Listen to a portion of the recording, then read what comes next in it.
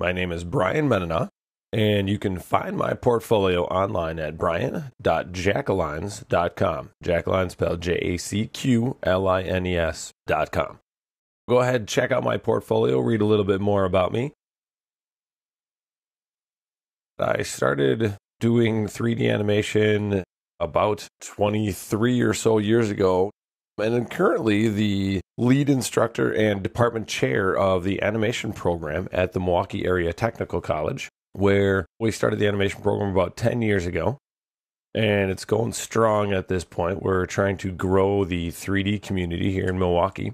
But in the past, I've worked on some pretty cool projects for Briggs & Stratton, doing engine cutaways. That was a pretty cool project. Some of the stuff I've done for the Packers and Lambeau Field has always been fun work. This was for a DVD and the possible DVD cover. I didn't get the final version. My final version wasn't picked for the cover of the DVD, but I like mine better anyway. The Miller bottle races, these were done for the Jumbotron at Lambeau Field and played for 6 or 7 years. Some other projects I've done partially as freelance. This is a freelance project that was done for CarQuest. Some other work here is showing just some basic things that I've done for class projects.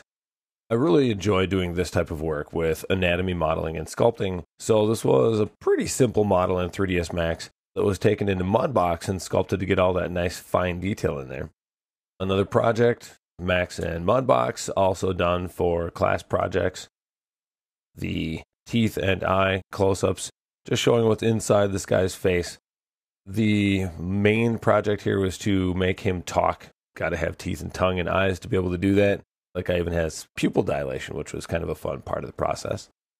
And then this is really a throwback to a lot of my time in college, where as a fine artist in school, we did a lot of color swatch studies. So we would paint one color at one end and the other color at the other end, and then do blends through the middle and, usually 5 or 6 steps in the middle to just have all these different processes that we've shown about how to mix color.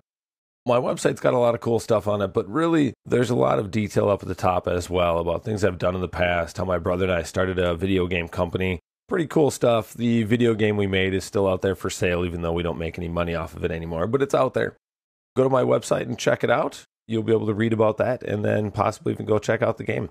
Like I said, though, I don't make any money off it anymore, so I don't really worry too much about people buying it. But it turned out pretty well. It's a good game, and it's really where I got good at doing 3D. And my brother got good at doing programming. So now he's a high-end programmer, and I get to do art-related stuff. All right, you guys, have a good one. Thanks.